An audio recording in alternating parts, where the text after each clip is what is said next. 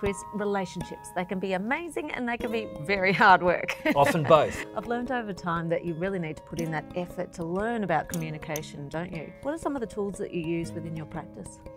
Well, sometimes we talk in terms of 5 love languages and learning how we prefer to express love and to receive it.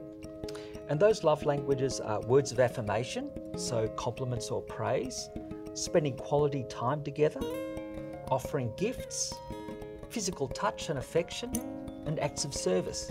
There's a great test online and my husband and I did it, and it was really surprising because my top love language was acts of service. So if he would put the washing on and I hadn't asked him, he goes to the top of the charts with the love. So knowing each other's love language really helped us start communicating on a different level.